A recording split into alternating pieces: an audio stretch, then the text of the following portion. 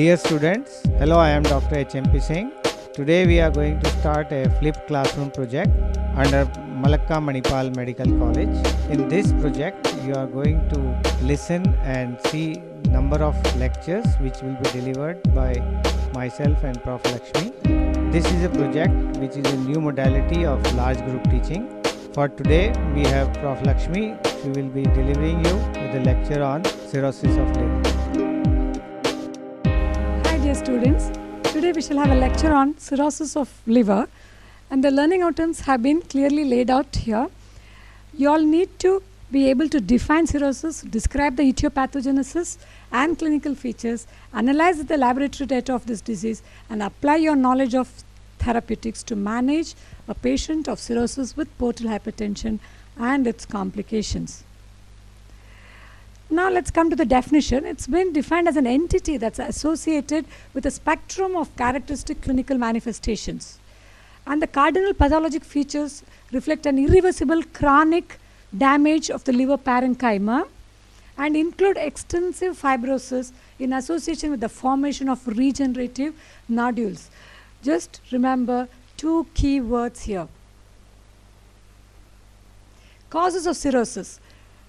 Causes have been classified as drugs and toxins, infectious diseases, inherited and metabolic disorders in a broad heading. So now we'll come to the drugs. All over the world, alcohol is implicated for cirrhosis, and amiodarone, an antiarrhythmic agent, and OC pills used by women all over the world also is indicated where it produces Budd-Chiari syndrome. Now let's come to the infectious diseases. These all produce post-infectious cirrhosis, and they are hepatitis B, C, D along with B, and cytomegalovirus, and Epstein-Barr virus, brucellosis, schistosomiasis, and toxoplasmosis. And inherited disorders like alpha-1 antitrypsin deficiency, Fanconi syndrome, galactosemia, Gaucher's disease, hemochromatosis, Wilson's disease, and hereditary tyrosinemia. And of course, these are very uncommon in our setting. Now let's continue with further causes of cirrhosis like primary biliary cirrhosis, secondary biliary cirrhosis, which occurs due to two S's, stones and strictures. We have primary sclerosing cholangitis, cystic fibrosis, sarcoidosis, and uncommonly jejunal-iliobypassal surgeries and graft versus host disease. Non-alcoholic steatohepatitis, or called as NASH in a short form, is on the rise because of the obesity or the globosity all over the globe. And we have cardiac cirrhosis too. Now coming to the pathology, changes of the cirrhosis affect whole liver, but not necessarily all the lobules. This is a key word you should remember. Sometimes you question yourself, or you ask me, why ma'am there is still liver functioning if there is cirrhosis, there is fibrosis? That's because some of the lobules would be still functioning. And what are the cardinal changes, which I have already described a few? There is going to be a progressive, widespread death of the hepatocytes associated with inflammation, fibrosis, leading to loss of normal liver lobular architecture. So the key word the pathologist always use, you all know, that there is loss of normal architecture of the liver. Loss of hepatic vasculature too happens, and this is what leads to our porta systemic vascular shuntings all over. And regeneration and formation of nodules rather than lobules due to proliferation of surviving hepatocytes also occurs. That's in summary the regenerating nodules. Now pathological types. Micronodular cirrhosis, macronodular cirrhosis, and an intermediate mixed forms are the three broad headings.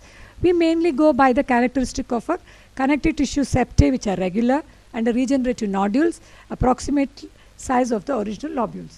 So this all will be around 1 millimeter in size, and involvement of every lobule is seen, and this is example alcoholic cirrhosis. So that's how it explains why alcoholic liver disease is more serious condition, because lobules are also involved. And macronodular cirrhosis was like connective tissue septae vary in thickness and nodules and show marked difference in the sizes. And we have an intermediate mixed forms of the both. You could see there, it's such a large specimen of the liver displayed, but absolutely not pink in its health. It's got lot of nodularity in both the lobes. And this is what it's a the slide's heading says this is what the price you pay. It's of course it's warning the alcohol consumers all over the world. And the sequence of the damage in alcoholic liver disease will be fatty liver, liver fibrosis. They do say this is still reversible if the patient stops drinking alcohol, and then the end stage cirrhosis. Now here you could see the labeling of the histopathological specimen, which is displayed here for you. You can see both the fibrosis and the regenerating nodules. Let's come to the clinical features. That's what this is, a basket of clinical features here which make a clinician miss the cirrhosis of liver in the early stages, because there's a variety of symptoms. It can be variedly asymptomatic, sometimes found in autopsy or surgery. So that's very dangerous actually. And sometimes only a minimal isolated hepatomegaly could be there, or portal hypertension and its complications. So you all need to look out very keenly and very acutely for an illness called as liver, which has lots of morbidity and mortality. And sometimes the patient complains of generalized weakness, fatigue, cramps in his muscles, non-specific digestive symptoms or dyspeptic symptoms, anorexia, nausea, vomiting, and also upper GI discomfort, gaseous abdominal distension. So here you just cannot point the finger at any diagnosis, as you see.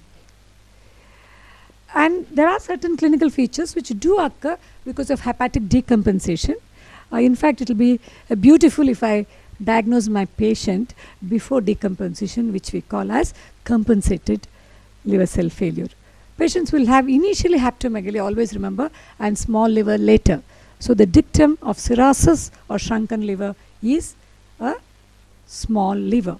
Jaundice will be there, ascites will be there in the patients, and patients will have other manifestations which we put under circulatory changes like spider nevi, palmar erythema. At times they are cyanosed also because of the peripheral shunts.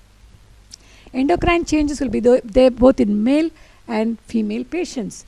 And we have loss of libido, hair loss in men, gynecomastia, testicular atrophy, sexual dysfunction, and in women we have breast atrophy and alopecia, irregular menses and amenorrhea.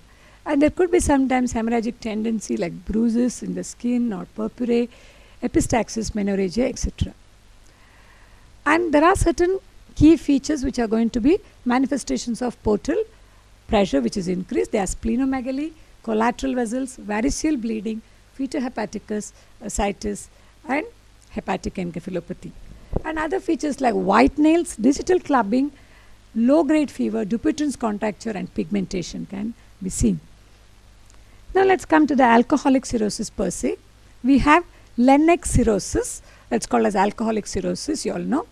And this is due to chronic consumption of alcohol and often accompanied by alcohol-induced liver injuries, including alcoholic fatty liver, which we call, or alcoholic hepatitis. These two are the acute manifestations of alcoholic liver damage.